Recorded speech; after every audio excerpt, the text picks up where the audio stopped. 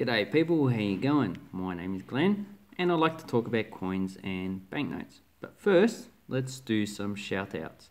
So there are 3 people I would like to shout out, and if you actually want to be shouted out, then just leave a comment below so I know. The first one is Derek's Watch and Coin Reviews.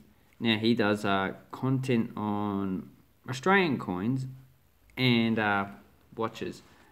And if you're listening, can you just please leave a comment down below so people can actually find it easier. All you need to do is just click on his image and it'll take you straight to his channel.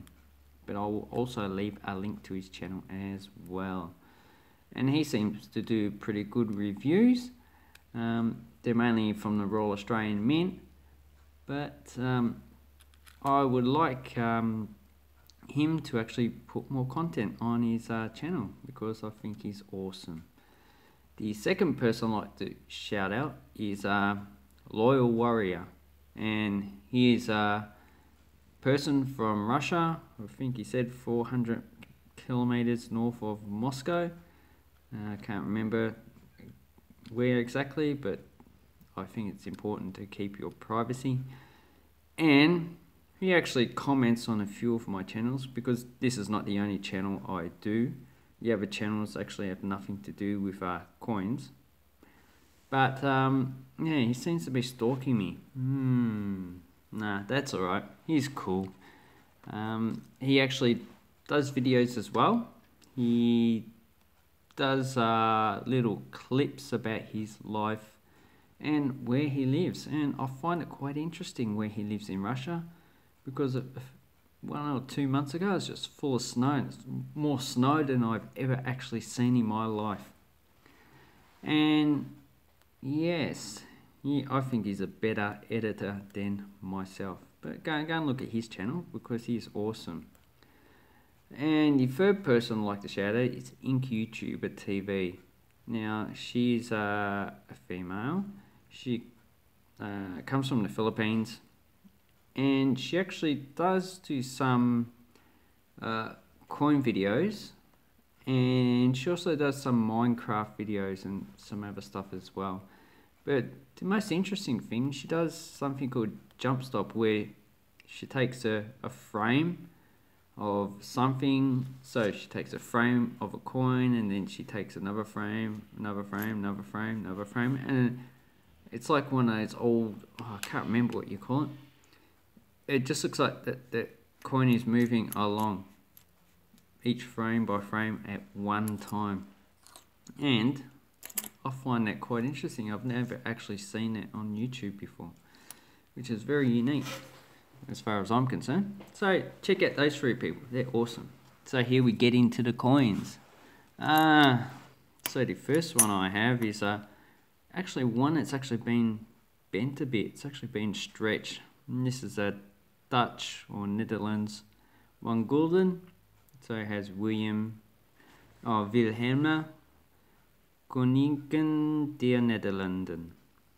And this is 1 gulden of 1928. Not a rare coin, but because it's been stretched, I'm just wondering how the hell they done it. You can see there's some damage on here, so maybe they rolled over it somehow, like with a grater. I'm not too sure, but that's really curious. And also have some South African Republic 1 shillings 1897. That's not the oldest here, so we'll put those 2 together. And then I have a Japanese 100 yen. This is 34 year, so I can't remember the AH. The current, that emperor actually got on the throne in 1928, I think. So yeah, here I have some Austrian coins. So I got a 10 shilling 1957 with the coat of arms and the head with the hat from Lower Austria, and also have a 5 shillings as well 1961 coat of arms and a guy on a horse. Can't remember what he was actually doing, jumping around, equestrian or something like that. And now I have a oh, Netherlands Indies. So this is current Indonesia, 1/10 of a gulden, so 10 cents, 1942. This has a very high mintage. I have two French coins. So this one's 1917, 50 centimeters. And this was adopted in the redenomination in 1960. So they actually recycled the image. It has liberty advancing left with some rays. And I also have a 2 franc in this denomination, 1902.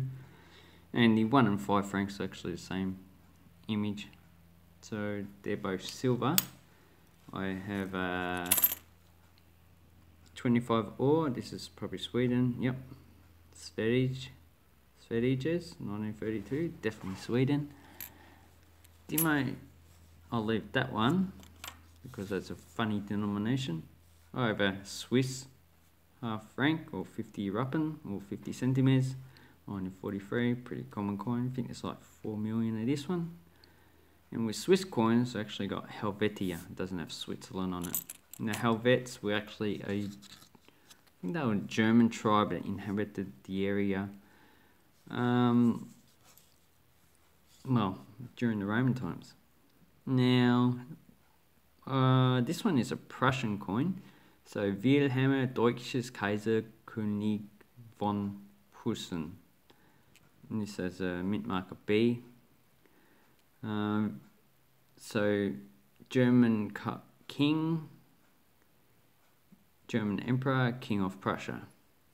Okay, so it's king of the Prussian province, and it has these 2 marks there. So this was probably part of a brooch or something at some time. This is a 2 mark coin, 1876. It was actually the second highest minted 2 mark coin from this series. Now the 2 most curious coins I have is a 15 Kopek, 1916. This has a mintage of I think nearly 100 million. But 15 Kopeks, it's like having a 15-cent coin. And you have the coat of arms on the other side, which is quite awesome. The most curious one I have is this one. So this one is from Denmark, so it has Danier. So this is all in Latin, Rex. Current coins of this time were mainly in Latin. Obviously the German ones were in German, because they didn't want to adopt Latin. The ones are in Russian, but a majority of coins are actually in Latin at the time. This one's a 15 Skilling Riksmont. So RM is Riksmont. So they actually had 2 or 3 different currencies in circulation at this time. And was this one rated? Yes, rated. And it's sad that it has a hole in the top. Oh, that is just so sad. So someone's probably used this as a necklace. Put it on a necklace. If we have a look at the damage. Oh yeah, damage up the top there. Beautiful. But this coin is the most interesting that I have of the lot. So, anyway, I'd like to thank you very much for watching my video. And please like and subscribe if you like coins and banknotes. And have an awesome coin collecting time, people. Bye bye.